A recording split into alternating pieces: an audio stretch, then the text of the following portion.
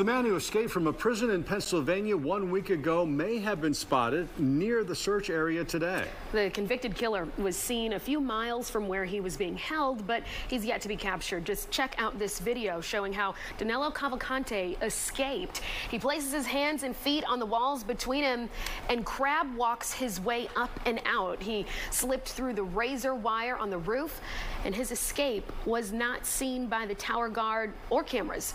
That guard is on administrative leave. Fox's Jake Carolexis joins us from outside Philadelphia tonight. So, Jake, what is the latest in this manhunt that's captivated the country?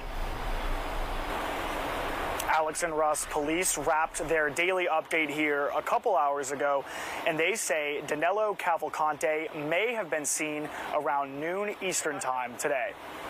We had a possible sighting of Cavalcante by a person in the vicinity of Longwood Gardens. A search of that area has been underway for the past few hours and continues at this time. Our search perimeter remains unchanged, with the exception that we have thoroughly searched the area around 2 elementary schools previously contained within the perimeter. Cavalcante escaped from the Chester County Prison a week ago on August 31st. There have been a few sightings over the past several days, all within 12 miles of the prison. Today is the second time in the last 4 days he's been seen in the Longwood Gardens neighborhood. Police say Cavalcante is getting more desperate because of the heat here in Pennsylvania, and he is very dangerous. We're also expecting to get some severe weather here in the area within the next day or so.